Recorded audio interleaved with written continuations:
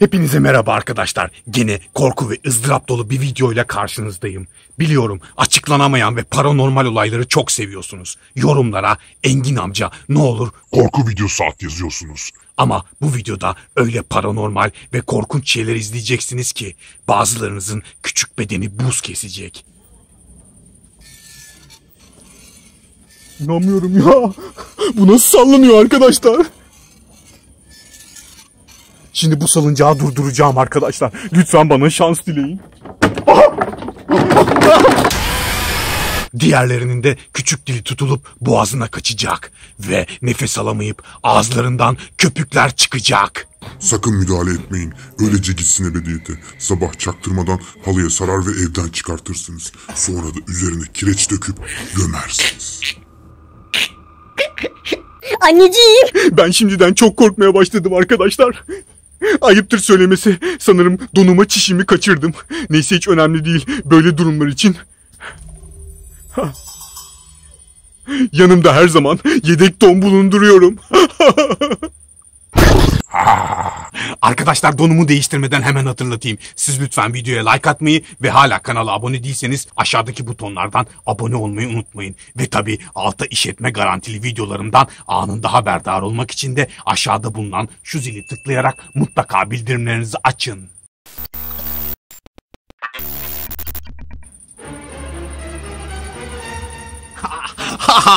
Donumu değiştirdim. Aramızda kalsın. Sadece çiş değil. Biraz da sıçpırık yapmışım. Ay, o kadar pis kokuyor ki. Neredeyse bir domuz boku gibi. Benim bu dondan acilen kurtulmam lazım. Bu koku yıkayarak geçmez. Benim bunu yakmam lazım. Bu donu yakmazsam bütün dünya bu kokudan geberecek. Arkadaşlar gelelim asıl meseleye. Dün akşam Instagram'da gezinirken bir takipçimden MD geldi. Bu yakınlarda bir çocuk parkı olduğunu söylüyor ve orada paranormal şeyler olduğunu yazıyordu.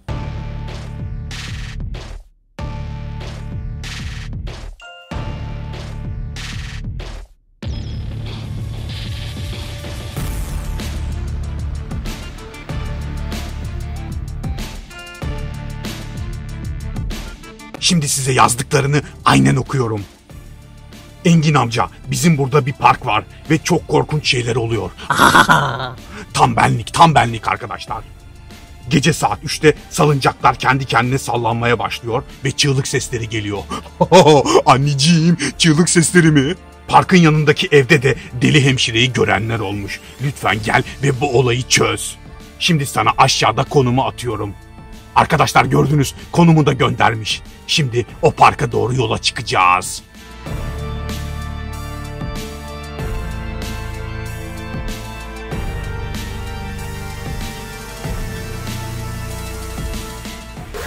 Deli hemşire mi? Ben penisinin iğnesinden çok korkarım arkadaşlar. Daha önce bu garip mini etekli kadınla hiç karşılaşmadım. Eğer onu nasıl yeneceğimi bilenler varsa yorumlara yazarak bana yardım etsin.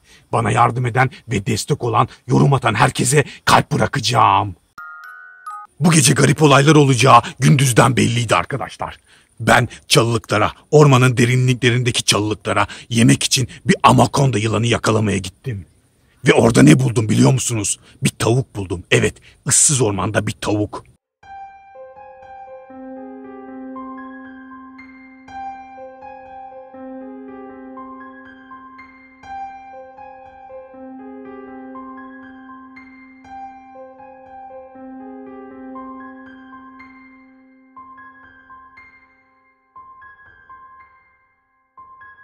Evet, şimdi elimdeki balta ile arkamdaki çalılıklara bir anakonda yılanı yakalamaya gideceğim. Bilmeyenler için hemen söyleyeyim. Anakonda yılanlarının tadı bir domuz kadar güzeldir. Bakın yanımda bir de dişi anakonda maketi var. Bununla azgın erkekleri çalılıklardan dışarı çekip ondan sonra onların kafasını koparacağım.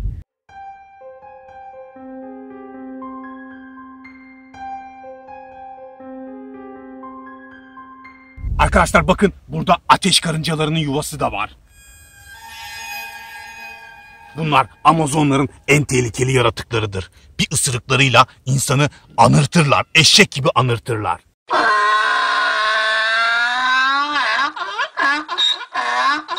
Bunlara dokunmayacağım arkadaşlar. Çünkü çok tehlikeli olabilir. Peşimi bırakmazlar. Ve anneleri gelir beni evde yakalar. Şimdi çalılıklardan yılan yakalama seansı başlasın.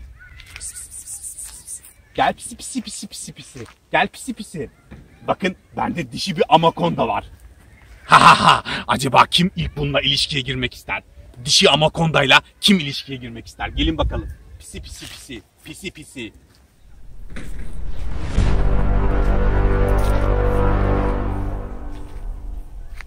Böyle ot birikintileri çok tehlikelidir arkadaşlar. Yılanlar onların arkasına saklanır.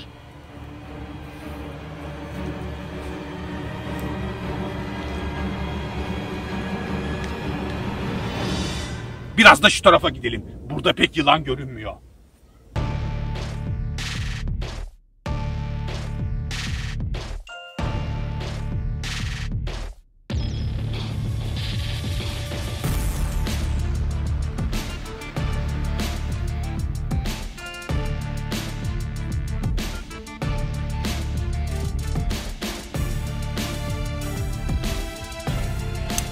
İnanmıyorum arkadaşlar. Burada bir tavuk var. Yemin ederim tavuk var. Ormanın tam ortasında. Ver Esra. Kamerayı ver. Arkadaşlar görüyor musunuz tavuğu? İnanmıyorum ya. Tavuk buraya yuva yapmış arkadaşlar. Bakın tavuk yuva yapmış. Ben şimdi yanındaki yemlerden tavuğa biraz verip onun karnını doyuracağım.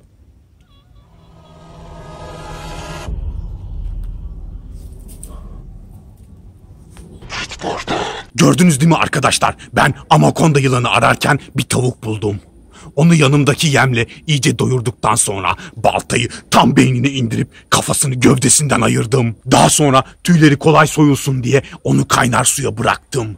Ve yarın öğlen onu soyup yiyeceğim.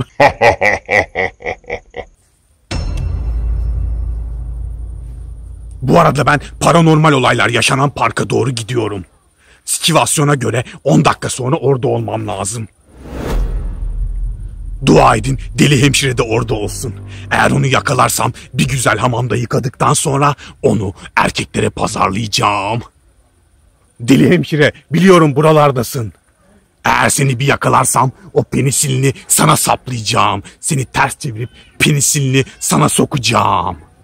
O zaman göreceksin iğne vurmak nasıl oluyormuş. Şşş, çaktırmayın. Deli hemşireyi kızdırmaya çalışıyorum. Lütfen siz de yorumlara domuz suratlı deli hemşire yazarak onu kızdırmama yardım edin. Aşağıya domuz suratlı deli hemşire yazıp onu yakalamama yardım eden ve bana destek olan herkese kalp atacağım.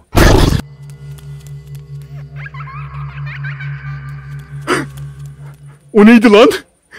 Yemin ederim bedensiz varlıklar harekete geçti. Yemin ederim 3 harfler cinler harekete geçti. Arkadaşlar acayip paranormal şeyler oluyor. Ben şimdi vakit kaybetmeden gizemli parka doğru yola çıkacağım.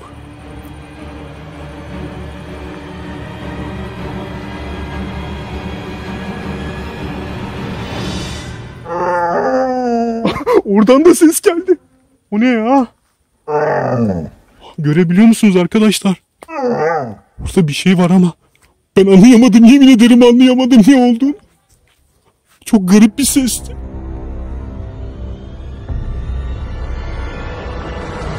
Arkadaşlar, iblisler ve bedensiz varlıklarla uğraşmak çok tehlikelidir. Siz sakın bu varlıklara bulaşmayın. Bir de tabii gerçek canavarlar var. Mesela Slenderman gibi ya da Talking Angela gibi. Ama bu akşam uğraştığım deli hemşire hepsinden daha tehlikeli. Anneciğim. Ben hemşirelerden çok korkarım. Penisilinden çok korkarım. Eğer bana bir şey olursa hemen 911'i arayarak SWAT ekiplerini çağırın ve beni kurtarmalarını isteyin.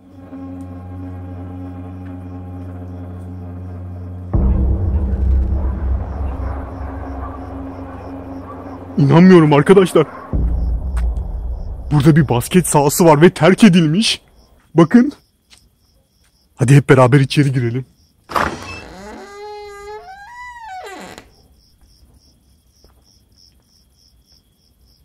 Etrafı da tellerle kaplı. Bakın, görüyor musunuz? Eğer deli hemşireyi yakalarsam Bu basket sahasının içine hapsedip onu sabaha kadar mokoko yapabilirim. Mokoko. Teller sağlam mı acaba? Bir deneyelim arkadaşlar. Oo, teller bayağı sağlam. Deli hemşire buradan kaçamaz. Hatta birkaç arkadaşımı çağırayım. Hep beraber grup yapalım. Şimdi vakit kaybetmeden parka doğru gideceğim. Çok yaklaştık. Hemen ileride zaten. Bakın kapıdan ne kadar garip bir ses çıkıyor. Korku filmlerinde bu standarttır arkadaşlar. Kapılar böyle kapanır ve böyle açılır. Anneciğim. Gerçekten çok korkmaya başladım. Hiç ses yok. Etrafta çıt ses çıkmıyor. Cin çarpılma öncesi sessizlik derler buna. Hani fırtına öncesi sessizlik var ya. Bu da işte 3 harfler çarpmadan önce böyle bir sessizlik oluyor arkadaşlar. İnanmıyorum, belki dolunay bile vardır. Kurt adamlar bile gelebilir.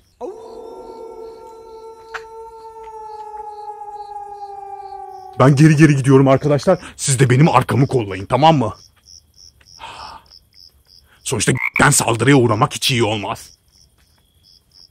İnanmıyorum. Dağ başında tattaravalli var arkadaşlar. Yemin ederim tattaravalli. Bakın. İşte tattaravalli. İnanmıyorum, kendi kendine çalışıyor tattaravalli. Kim kullanıyor lan bunu? Cinler mi biniyor tattaravalliye? Arkadaşlar, bana DM'den gönderilen konuma geldim. O neydi lan? Anneciğim, çok garip şeyler oluyor arkadaşlar. Bakın park tam da arkamda. Bilmiyorum görünüyor mu? Ben şimdi sinsice parka doğru yaklaşacağım. İşte bakın salıncaklar orada arkadaşlar. İnanmıyorum ya. Deli hemşirenin göründüğünü bahsettikleri evde şurası herhalde. Deli hemşirenin yaşadığı ev burası olabilir mi ya? Ama çok yalnızım burada. Dolunay var. İnanmıyorum. Yemin ederim dolunay var. Bakın arkadaşlar. Çatının üstünden bakın. Görünüyor mu dolunay? Şimdi ben buradaki ağaçların hemen kenarına geleceğim ve pusuya yatacağım. Arkadaşlar, bu gece olacak her şeyi kaydedeceğim. Şimdi şarjım bitmesin diye kameraları kapatıyorum. Gece 3'te görüşmek üzere. Arkadaşlar, saat gece 3 oldu. Bakın, görüyor musunuz? Her yerden de çok garip sesler geliyor. Çığlığı duydunuz mu? Arkadaşlar, çığlık sesini duydunuz mu? Deli hemşire belki de bugün beni gebertecek ve bana arkadan penesini saplayacak. Bu da benim son paylaşımım olacak. Siz lütfen videoya like atmayı ve hala kanala abone değilseniz aşağıdaki butonlardan abone olmayı unutmayın. Ve alta kaka yaptırma garantili videolarımdan anında haberdar olmak için aşağıda bulunan şu zili tıklayarak mutlaka bildirimlerinizi açın. Ben şimdi parka ve salıncaklara doğru gidiyorum. Gazamız mübarek olsun. İnanmıyorum. Arkadaşlar, gördünüz. Yemin ederim salıncak kendi kendine hareket etti. Hala sallanıyor. Çok korkuyorum. İnanmıyorum, çok korkuyorum. Ben şimdi her şeye rağmen gideceğim ve orada 3 harflerle konuşmaya çalışacağım. Siz like'a abanın arkadaşlar. Siz lütfen like'a abanın. Eğer bu videoya 15.000 like gelirse şurada sallanan 3 harflerle tokalaşacağım ve onlarla konuşmaya çalışacağım. İnanmıyorum ya. Bu nasıl sallanıyor arkadaşlar? Şimdi bu salıncağı durduracağım arkadaşlar. Lütfen bana şans dileyin. Bana bir şeyler oldu.